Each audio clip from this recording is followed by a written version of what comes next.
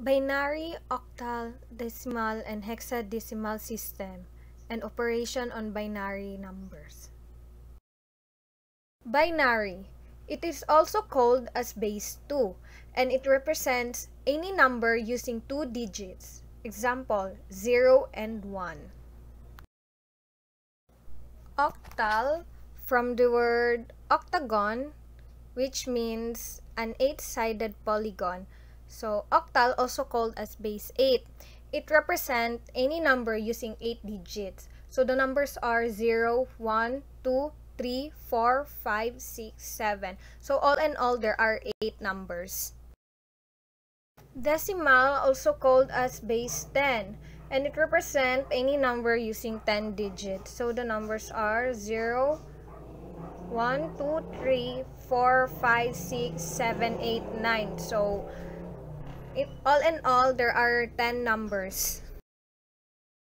Hexadecimal system, also called as base 16. So, why is it called base 16? So, we can think of it as hexa, which means hexagon, which has 6 sides, while decimal, we have, diba, 10. So, 6 plus 10 is equal to 16. That is why it is called base 16. It represents any number using 10 digits and 6 characters.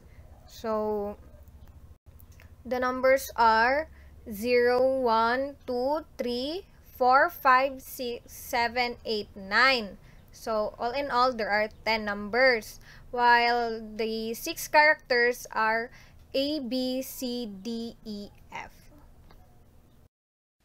In this video, we're going to talk about number systems. The first number system that you need to be familiar with is the decimal system. Now, when you hear the word decimal, what do you think of? Think of the prefix deci. What does that mean? When I hear the word deci, I think of 1/10 of a whole. For example, there's 10 decimeters in 1 meter. I also think of the word decade. A decade corresponds to 10 years. And so deci is associated with 10. And in fact, the decimal number system is a base 10 system. And so what this means is that there's 10 different numbers in the decimal system. 0, 1, 2, 3, 4, 5, 6, 7, 8, and 9. So that's a total of 10 numbers. Now, this system is used for everyday counting. For example, 12 or 36 or 468. We use the decimal system to represent numbers, and it works pretty well. Now, the next system that you need to be familiar with is the binary system. So when you hear the prefix bi, what do you think of? Bi means 2, and so the binary system is a base 2 system. It's very useful for computers or any type of digital circuits. There's only 2 numbers here, 0 and 1.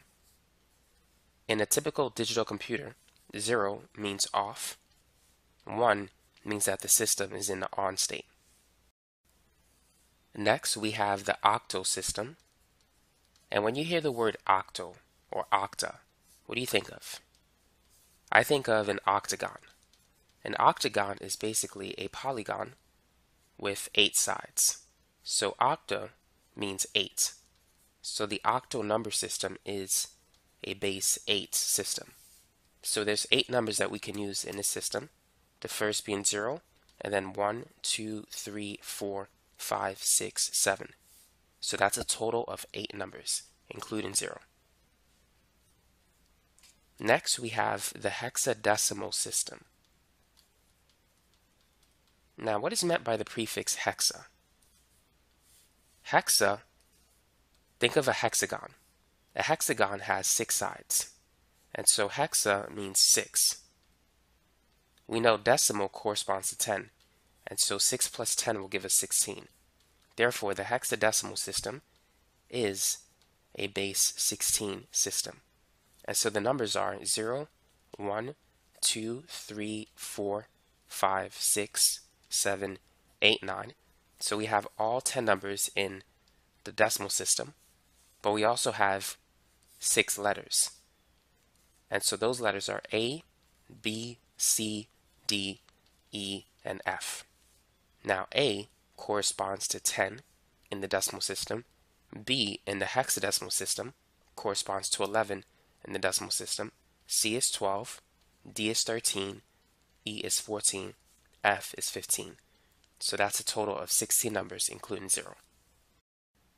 Now let's talk about how we can convert a decimal number to a binary number and into an octal and a hexadecimal number using the technique called successive division. So let's say we have the number 348. If you see a subscript 10, that means it's in the base 10 system, which means it's a decimal number. So the first thing you want to do is take 348 and divide it by 2. So if you type that in, you'll get exactly 174. So it's 174, remainder is 0. Next, take 174 and then divide that by 2. So that's exactly 87. So it's 87, remainder 0. Next, if we take 87 and divide it by 2, we're going to get 43.5. So it's 43, remainder 1. But first, let's write it like this. So this 43 gets transferred here. And then to get the remainder 1, you multiply 2 by 0.5, and that will give you the remainder 1. I'm going to write my answer like this for now. Now, if we take 43 and divide that by 2, that's going to be 21.5, which is 21, remainder 1. And then we need to take 21, divide that by 2. So that's 10.5, which is 10, remainder 1. And then 10 divided by 2 is exactly 5, so 5, remainder 0. And then 5 divided by 2 is 2.5, so 2, remainder 1. And then 2 divided by 2 is exactly 1, so 1, remainder 0. And then 1 divided by, I'm running out of space here, 1 divided by 2, that's 0.5, so 0, remainder 1. What we have on top is the least significant bit, and this here is the most significant bit. Now you can find your answer just by looking at all of the remainder values, which is here. And so that's the binary number that's equivalent to 348. So you need to read it from the bottom to the top. So the answer is 1, 0, 1, 0, and then 1, 1, 1, 0, 0. So that's how we can convert a decimal number into a binary number using successive division. Now let's convert this number into an octal number in the base 8 system. So if we look at the last example, where we converted 348 into a binary number, we were dividing it by 2, because binary, it's based on the base 2 system. Bi means 2. The octal system is based on the base 8 system, so instead of dividing it by 2 and collecting the remainders, we're going to divide it by 8 this time. So 348 divided by 8. That's going to be 43.5. So this is 43 remainder. Now to find the remainder, multiply 8 by 0.5. So 8 times 0.5 is 4. So it's 43, remainder 4. Next, take 43 and divide it by 8. And this will give you 5.375.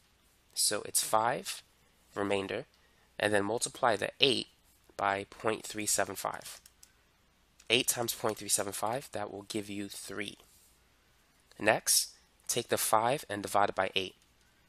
Now, 5 is less than 8, so we can say that 8 goes into 5 0 times with a remainder of 5. But if you do 5 divided by 8, you're going to get 0.625. And so the 0 gets transferred here. And then if you multiply 8 by 0.625, you should get this number, the original number that you started with, which will go here. So this is the most significant digit, and above we have the least significant digit. So we're going to read it from the bottom to the top. So 348 base 10 as a decimal number is equivalent to 534 or 534 in the octal system. And so that's how you can convert a decimal number into an octal number using successive division. Now let's talk about how to convert the decimal number into a hexadecimal number using successive division. So let's use the same number, 348. Let's convert it to a hexadecimal number. Now the hexadecimal number is basically a number in the base 16 system. So this time, instead of dividing by 2 or 8, we're going to divide by 16. So if we take 348 and divide it by 16, this will give us 21.75. And so that's 21 remainder. To find the remainder, multiply 16 by 0.75. So 16 times 0.75, that's 12. So it's 21 remainder 12. Now let's take 21 and then let's divide that by 16. So 21 divided by 16 is 1.3125. And so we have 1 remainder. Now let's multiply 16 by 0.3125. And that's going to give us 5. So it's 1 remainder 5. Next, take 1 divided by 16. Now we know 1 doesn't go into 16. So 16 goes into 1 0 times with a remainder of whatever you see here. In this case, a remainder of 1. And so we're going to read it this way. So we have a 1, a 5, and a 12. Now 12, because it's larger than 9, we need to convert it to a letter. So remember, 10 corresponds to A, 11 corresponds to B, and 12 corresponds to C. So it's 1, 5, C. So therefore, we could say this. 348 in the base 10 system is 15C in the base 16 system. And so that's how we can convert a decimal number into a hexadecimal number using successive division. Operation on binary numbers. The arithmetic operation of binary numbers are namely addition, subtraction, multiplication, and division of binary numbers are almost similar to those of decimal system. Addition of binary numbers. Adding 2 or more binary numbers is one of the arithmetic operations on binary numbers or base 2 number system. So, there are rules in addition of binary numbers. So, first, 0 plus 0 is equal to 1. 0 plus 1 is equal to 1. 1 plus 0 is equal to 1. And 1 plus 1 is equal to 0, carry 1. So, in the next slide, I will show you a video on how to add in binary numbers.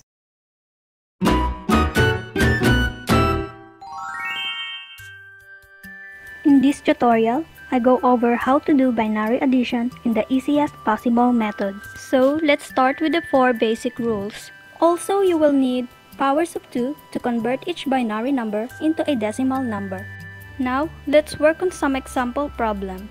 The first thing you should do is you should line up these numbers like this, and then add up the numbers column by column, starting with the column on the right side.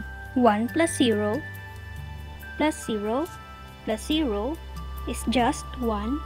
0 plus 1 is 1.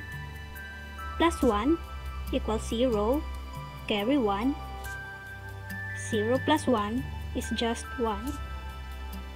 The third column, 1 plus 0 equals 1, plus 1 equals 0, carry 1. 0 plus 1 equals 1 plus 0, equals 1.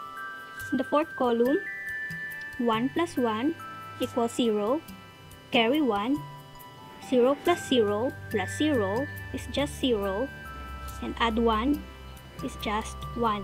1 plus 0 equals 1 plus 1 equals 0, carry 1, 0 plus 0 plus 1 equals 1. In the last column, 1 plus 1 equals 0, carry 1, 0 plus 1 plus 1 equals 0, carry 1. 0 plus 1 equals 1. 1 plus 1 equals 0, carry 1, bring down 1. Always remember to add 2 digits at a time to keep it simple. Also, always work on one column at a time. Now, to check the work, let's convert each binary number into a decimal number. In this row, let's add all the numbers that has 1 and ignore the 0. So let's add all the ones in this row. 128 plus 32 plus 16 plus 8 plus 7 equals 191. Fourth row, 2 plus 8 plus 16 plus 32 equals 58. Third row, 2 plus 4 plus 32 equals 38. Second row, 2 plus 4 plus 16 plus 32 equals 54. Now let's add the top row. 1 plus 8 plus 32 equals 41. Now let's sum up all of this from top row to fourth row. And the answer is 191. And so, we can see that we have the right answer. Now, you can try to solve this problem. You can leave your answer in the comment section below.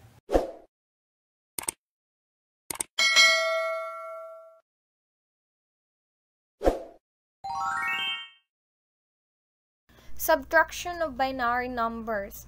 Subtraction is one of the 4 binary operations where we perform the subtraction method for 2 binary numbers or comprising only 2 digits, 0 and 1. So rules for subtraction of binary numbers: 0 minus 0 is equal to 0, 0 minus 1 is equal to 1 with a borrow of 1, 1 minus 0 is equal to 1, and 1 minus 1 is equal to 0. So in the next slide, I will show you a video on how to subtract on binary numbers.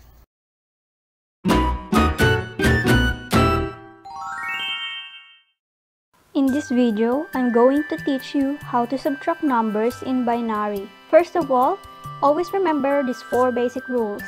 1 minus 1 equals 0, 0 minus 0 equals 0, 1 minus 0 equals 1, 0 minus 1 equals 1 with a borrow. Also, there's powers of 2 in here. This is where we're going to look if you want to know the decimal equivalent of each binary number. Now, let's work on this problem. Okay, the first thing you should do is to line up these numbers like this, and then subtract the numbers column by column, starting with the right side. In the first column, 0 minus 0 equals 0. Second column, 0 minus 1 is cannot be, so we'll have to borrow on the left side. As we can see, this is also 0, and of course we can't borrow anything from 0. So finally, there is 1, so now we can borrow. Now let's take 1 and make this a 0. And the 0 here will become 2. Next, let's borrow from 2 and this becomes 1. And the 0 here will become 2. Next, let's borrow from 2 and this becomes 1 and the 0 here will become 2. Now we can continue solving. 2 minus 1 equals 1. 1 minus 1 equals 0. 1 minus 1 equals 0. 0 minus 0 equals 0. 1 minus 1 equals 0. There's 1 here, so we can just bring it down. Let's convert our answer, which is 1000010 into decimal. If you want to confirm your answer, just convert each binary numbers into decimal. Let's add all the ones in this row and ignore the zeros. 2 plus 64 equals 66.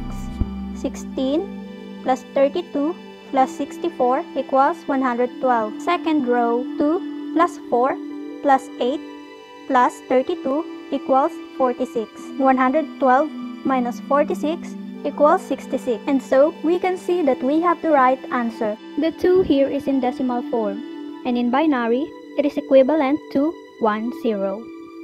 Now, you can try to solve this problem. You can leave your answer in the comment section below.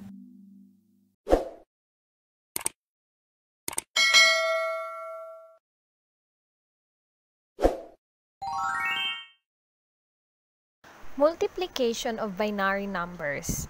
The binary multiplication operation is actually a process of addition and shifting operation. And this process has to be continued until all the multiplier is done and finally the addition operation is made. Similar to the decimal system, the multiplication of the binary numbers is done by multiplying the multiplicand with the multiplier. It is noted that the multiplication by 0 makes all the bits 0, and this step may be ignored in the intermediate steps. So, the rules. 0 times 0 is equal to 0. 0 times 1 is equal to 0. 1 times 0 is equal to 0. Then 1 times 1 is equal to 1. The next video, I'm going to show you how to multiply binary numbers.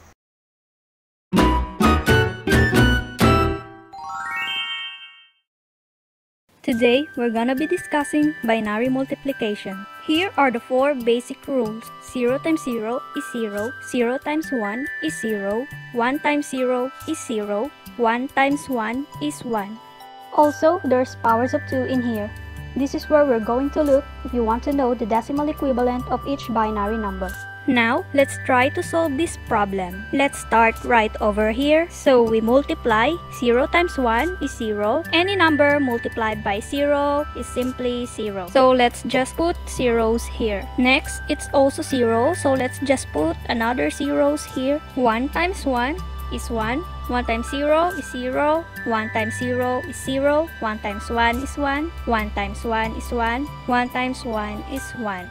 Here's the last number to be multiplied. 1 times 1 is 1. 1 times 0 is 0. 1 times 0 is 0. 1 times 1 is 1. 1 times 1 is 1. And 1 times 1 is 1. We are done multiplying. Now, let's add all of these numbers. Let's start right over here. As you can see, you can just bring down this number. Second column, 0 plus 0 is 0. Third column, 0 plus 0 plus 1 is 1. Fourth column, 0 plus 0 plus 0 plus 1 is 1. 0 plus 0 plus 0 plus 0 is simply 0. 0 plus 0 plus 1 plus 0 is 1. 0 plus 1 plus 1 is 0, carry 1. Next column, 1 plus 1 is 0, carry 1, and 0 plus 1 is 1. Last column, 1 plus 1 is 0, carry 1, bring down 1. So, to check if our answer is correct, let's convert each binary numbers into decimal. Let's add all the ones here. 4 plus 8 plus 32 plus 128 plus 512 equals 684. Now, let's add the top row. 1 plus 8 plus 16 plus 32 equals 57. Second row, 4 plus 8 equals 12. Now, let's multiply 12 by 57. And the answer is 684. Now, we can see that we have the right answer. Now, you can try to solve this problem. You can leave your answer in the comment section below.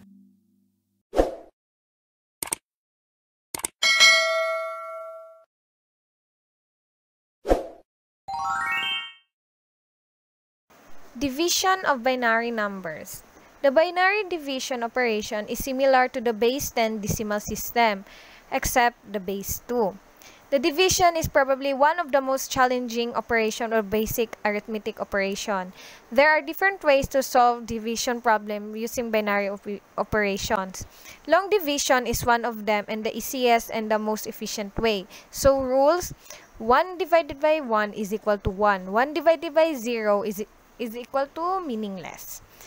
0 divided by 1 is equal to 0. Then 0 divided by 0 is equal to meaningless. So, in the video that I'm going to show you is She used the long division method in solving for division of binary numbers.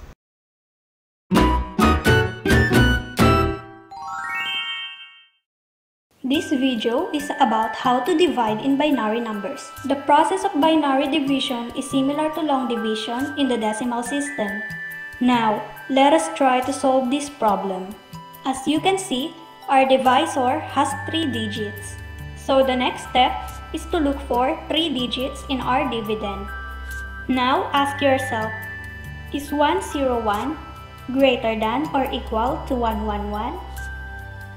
Obviously, no. So let's grab another digit here. Then again, ask yourself, is 1011 greater than or equal to 111? The answer is yes. So let's put 1 on top. Then let's multiply 1 to 111. 1 times 1 is 1. 1 times 1 is 1. 1 times 1 is 1. So the next step is to subtract these numbers. Let's start right over here. 1 minus 1 is 0. 1 minus 1 is 0. 0 minus 1 cannot be, so let's borrow from 1. Then the 0 here becomes 2. 2 minus 1 is 1. After subtracting, let's bring down the number on its side. So again, ask yourself, is 1001 greater than or equal to 111? Yes. So let's put 1 on top. Then let's multiply 1 to 111. 1 times 1 is 1. 1 times 1 is 1. 1 times 1 is 1. Next, let's subtract these numbers. 1 minus 1 is 0. 0 minus 1 cannot be. So in that case, we'll have to borrow from the larger number. So let's make this a 0. Then the 0 here will become 2. And again, the 0 here needs to borrow. So we'll have to take from 2 and this becomes 1. And the 0 here becomes 2. Now let's subtract. 2 minus 1 is 1. 1 minus 1 is 0. 0 minus nothing is just 0. After subtracting, bring down the number on its side. So we have 100. Is it greater than or equal to 111? The answer is no. So let's put 0 here. Then let's multiply 0 to 111. 0 times 1 is 0. 0 times 1 is 0. 0 times 1 is 0. Now let's subtract. 100 minus 0 is 100. This is what we call a remainder. Now, if you want to check your answer, let's multiply our divisor to our quotient. 0 times 1 is 0, 0 times 1 is 0, 0 times 1 is 0. 1 times 1 is 1, 1 times 1 is 1, 1 times 1 is 1. Again, 1 times 1 is 1, 1 times 1 is 1, 1 times 1 is 1. Then, let's add all these numbers. Let's bring down 0. Second column, 0 plus 1 is 1. Third column, 0 plus 1 plus 1 is 0, carry 1. Next, 1 plus 1 is 0, carry 1. And 0 plus 1 is 1. Last column, 1 plus 1 is 0, carry 1. So, if you have remainder, do not forget to add it here. Then, our answer here must be similar to our dividend. Now, we can see that our answer is correct. Now, you can try to solve this problem. You can leave your answer in the comment section below.